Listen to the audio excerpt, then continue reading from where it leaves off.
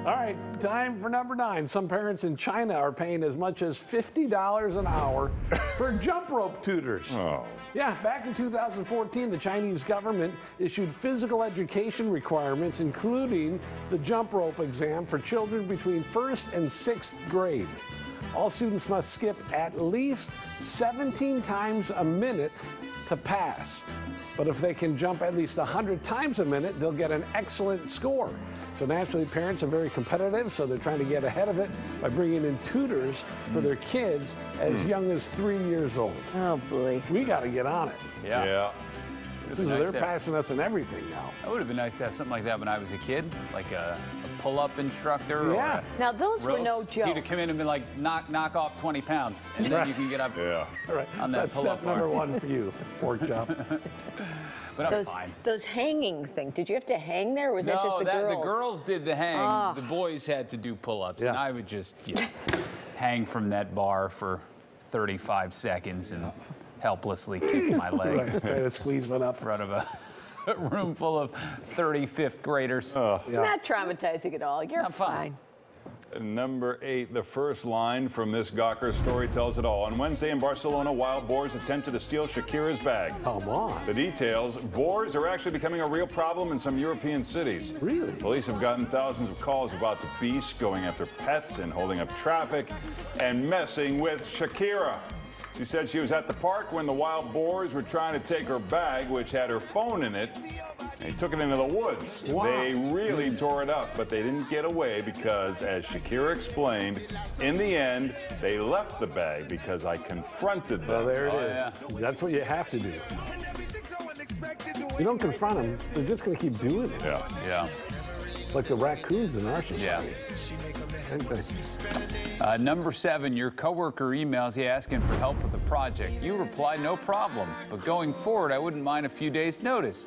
Here's the thing. Communication scientists say going forward is a passive-aggressive term. Yeah, it does. Yeah. It translates to, don't ever do that again. Yeah.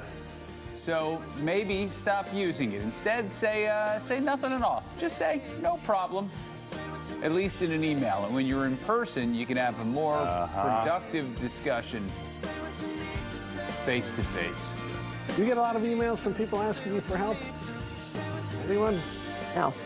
Me neither. I get a lot of passive-aggressive emails. Right, but nothing like, hey, can you help me? No, But all that kind of lingo, really. like, let's think outside the box, let's Right. workshop this, let's do Table all this that. for It's later. like, Let's circle back. Yeah. Yeah, gotta block all those people. No, thanks. All right, number 6. What's the difference between Swedish pancakes and crepes? Oh. Someone around here was wondering, so we thought we'd find out. First, the batter for Swedish pancakes is much thinner than the batter for crepes, and crepes have an egg or two more in the batter. Okay. Ideally, you'd make Swedish pancakes in a pan with a raised lip around the edge, and that helps with the runny batter. You see it? That Okay. pan. All right, yeah. You can make crepes in your regular old frying pan, but they also have a preferred cooking service, and that's a crepe maker. Oh, Yeah. You use that T-shaped tool to even out the thicker batter. okay. Even if you just make them in a pan, crepes are easy to flip, they don't stick. As for Swedish pancakes, you kind of have to get handy with a spatula to flip them. Basically, the Swedish pancakes are a little fluffy while the crepes are super thin. That's a lot of information. And I'm Thank not you. making either one of them. Would you read that for me again? I was trying to keep up, and I don't think I followed that all the way through. The Swedish pancakes are fluffier. Okay. Crepes are Both thinner. delicious. Fewer eggs in Yeah. one of the two. Can't remember which one. All right. Number 5. If you don't exercise at all, you're actually probably going to cost yourself a lot of money.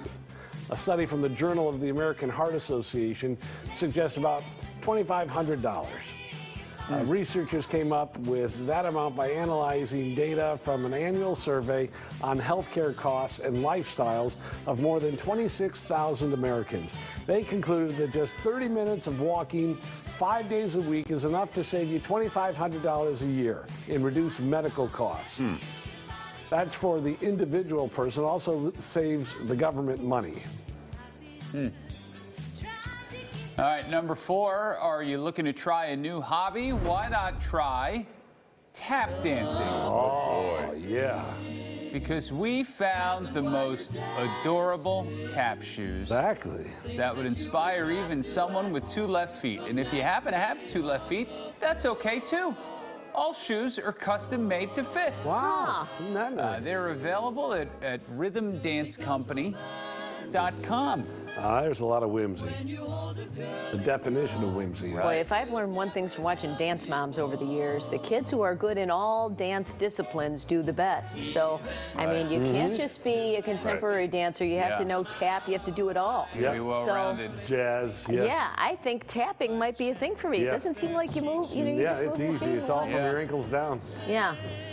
But with those ankles that run Yeah, in you her got the family. weak ankles. Weak Yeah. ankles. Well, that's you just true. have to support yourself. Number 3, if the shoes don't inspire you, maybe this will. Gene Kelly and Donald O'Connor yeah. from Singing in the Rain.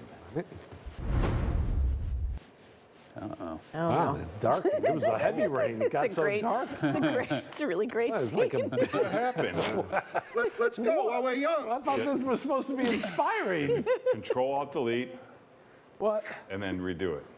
Let's just give them a second to find it, because you don't tell people that you're going to inspire them and then Right. pull the. Yeah, there's like 80 buttons back there. Just push one of them. See what I happens. think we are inspiring people to just keep going when things don't All go right. your way. All right, that's what we'll do. No, that's failure and trying to disguise it as Exactly trying to what help that is. people. We Do we should have wait it, or here should we for as wait? long as it takes. Let's wait. Do we have it, or are It they shows telling us another to move on? 52 minutes. Right. No. They don't have it. No, they don't Well, have what it. happened? It's a lot like this. You know No, what? it's not. That's just Right. the problem. See, when this happens, we should make the producer come out here Yeah. under the lights Yes. and explain himself. Terry Barthel, or whoever is responsible back there. Or have them come out and tap dance until the clip's ready. Right. If there was a microphone in the control room right now, the FCC would shut us down. So we don't have it. We don't have. No. We'll get to it at some point. And we I'm don't sure. have anyone who's going to reenact it.